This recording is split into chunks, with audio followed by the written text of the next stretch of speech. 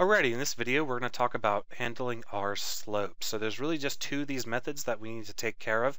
They're already being invoked in the appropriate place. So that means that just by implementing these two methods, our slopes should work properly.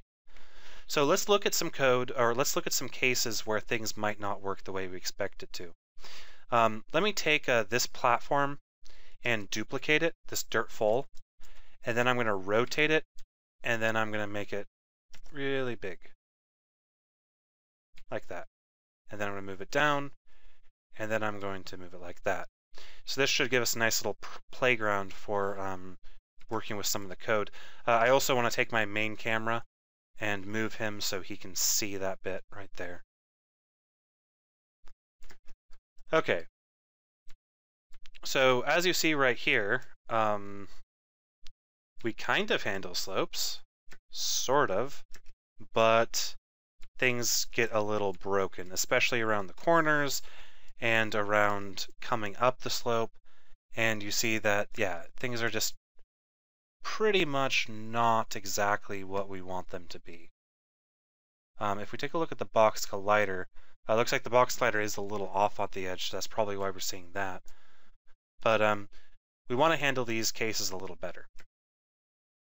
So let's go ahead and work on that. So handle vertical slopes. What we're going to do is first, we're going to get the center of where we're casting our raycast. So I'm going to say var raycast bottom left dot x plus raycast bottom right dot x divided by 2. And what's that going to do? Well, it's going to, like I said, it's going to give us the center of where we're casting our vertical rays. Then I'm going to say var direction equals down, which of course is vector 2 up negated. Then I'm going to say var slope distance equals slope limit tangent times raycast bottom right dot x minus center. Then we want to get our slope ray. So our slope ray vector is going to be a vector 2 that starts at the center and goes to the raycast bottom left x. Right? Okay, so let's go ahead and draw that ray. So let's go ahead and say debug draw ray, and then we'll pass in a start of slope ray vector. We'll pass in a direction of direction type direction times slope distance, and we'll pass in color white. Or how about color yellow? So what we're going to see here is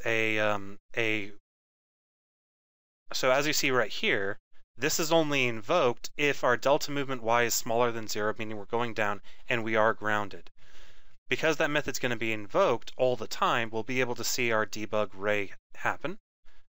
As you can see up here, if we go into our scene view, you'll see that this player is indeed casting that ray. And that ray, if he's grounded.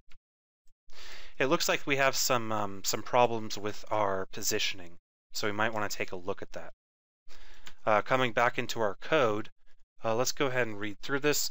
Raycast bottom left plus raycast bottom right x divided by 2, which will give us the center of where we cast our rays. Direction is down. Slope distance is the slope limit tangent multiplied by the raycast bottom right minus center. And then our slope ray vector is going to be our center and our raycast bottom left x. No.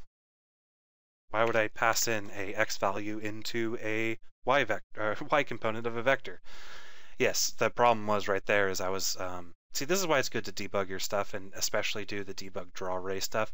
Make sure that your assumptions are correct. In this case, I'd accidentally substituted an x for a y, so make sure to change that back to a y. Coming back to Unity, we should see a nice example of what we should see, which is that ray that only gets casted when we're on the floor, and it's going to be used to detect a slope. It's going to be used to detect a slope by casting that ray and getting the angle between itself and the normal of the ray that was hit, or of the raycast point, raycast hit. So let's go ahead and do that. Let's do raycast hit equals physics 2D dot raycast, passing in slope ray vector, direction, slope distance, and platform mass, since we only want to collide with platforms. Then I'll say if not, raycast hit return. So if we didn't hit a ray with our magical slope ray vector, then we just leave and exit the method. All right, now we determine if we're moving down a slope. So is moving down slope is equal to math.f sine. Now, this is actual math.f.sine as in SIGN, not math.f.sine SIN. So we want math.f.sine. What the sine method returns is it'll return a 1 if the number is positive, a -1 if the method is negative, or if the value is negative, or a 0 if the value is 0. So we're going to do sine equals raycast hit dot normal dot x equals mathf dot sine delta movement x, and then if we're not moving down a slope, then return. This will throw an error, or not throw an error, throw a resharper warning because we're comparing two floats with each other with the equality symbol. In this case, resharper wants us to replace this with a comparison using an epsilon. However, because I know the values of sine will return 1 or -1 or 0, I'm going to alt-enter on this and suppress this warning with a comment. Whoops. Come on. No, I don't want to do that. There we go. Okay, so I want to suppress that warning with a comment. Okay, so the next thing we want to do is we want to make sure that if we're going up, that the angle is a valid angle, or rather that that there is some sort of angle that we're... I'm doing really bad at saying words right now. What we want to do is we want to get the normal of the raycast hit and get the angle between that and the up vector and make sure that it's not equal to 0. Because if the angle between the up vector and the raycast hit normal is 0, that means we're standing on something that we're perpendicular to, which isn't what we want. In that case, we're not moving down a vertical slope, or we're not moving down a slope. So in that case, what we're going to do is we're going to just early exit out. So I'm going to say if math.abs, or actually I want to store this in an angle. I want to say var angle equals vector2 dot angle of raycast hit dot normal and vector2 up. If math.abs angle is smaller than 0.001f, then return. Why? Well, that means that we're not actually on a slope. We're on something that's perpendicular to us, and if we're on something that's perpendicular to us, then it's not a slope by definition, and we don't want to handle anything. Okay, so finally we got all this stuff handled. We're sure we're on a slope. We're sure we're moving down. So let's go ahead and do some stuff. I'm going to set state.isMovingDownSlope to equal true, and then state.slopeAngle equals angle. Then I'm going to say delta movement.y equals raycast hit point y minus slope ray y. So it's kind of the same thing as what we're doing with our other move vertically, is we're ensuring that we can't get any further down from this. But we do want to make sure that we're marking ourselves as moving down a slope, and we do want to know the slope angle, for whatever reason that you might have to store that information. Alrighty, now that we've written our handle vertical slope, let's go ahead and write our handle horizontal slope. I'm going to go ahead and full screen so we can get some more screen space in here. The handle horizontal slope method is going to start off by saying if mathf dot round to integer angle equals 90, then return false. So obviously we don't want to be able to move up an angle that's 90, so we don't want to handle that. Next up, if the angle is greater than parameters.slope_limit, then the delta movement x is 0. That means if we're trying to move up a slope that is too steep for us, then we just early exit out, set our horizontal movement to 0, and return false. Or sorry, and return true, specifying that we have overridden the delta movement x value. Next up, if delta movement.y is greater than 0.07, so if we're moving up-ish, then return true. Otherwise, delta movement.x plus equals. If we're going right, we want to add skin width. Otherwise, or we want to subtract skin width. Otherwise, we want to add skin width.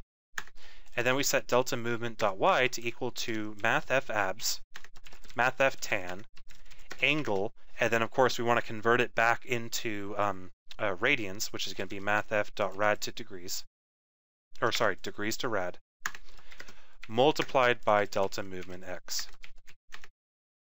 Now we know that we're moving up a slope and we know that we're colliding below. So we can simply say state.isMoving upslope is true and state.is colliding below is true, and then return true.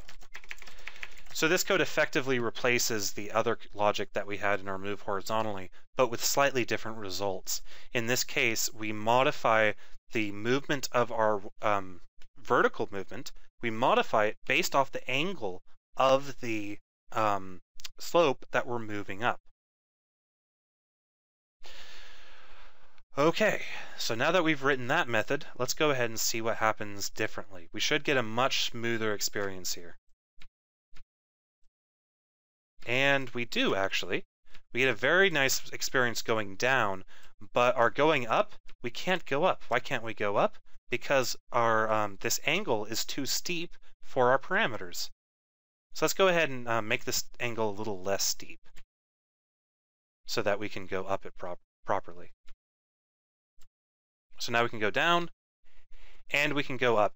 And the speed in which we go up is affected by the angle of the thing that we're moving against.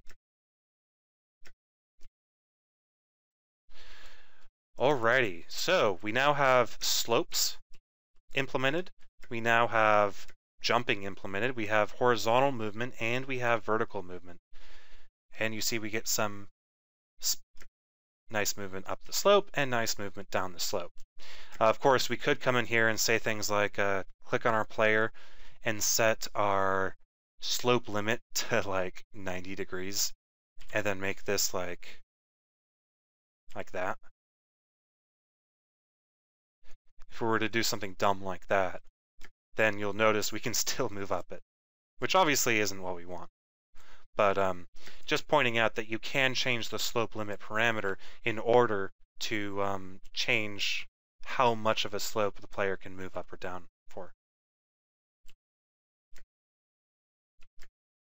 Alrighty, sound good? I think that pretty much wraps up slopes, gravity, horizontal, and vertical movement. All right. The next thing is our platforms. We want to handle our moving platforms. Notice how when we jump on these guys, weird things happen. Like we get stuck in them because they're moving too, and see we just got stuck in it again, and we don't quite, we can't quite stay on them. That's because we don't have any code in our character controller that handles an object that we're standing on moving. So what we want to do in the next video is handle any arbitrary object that might be moving under our feet. We want it to take us along for the ride, so to speak, and add its velocity to our velocity. So we'll do that next video, and see you guys then.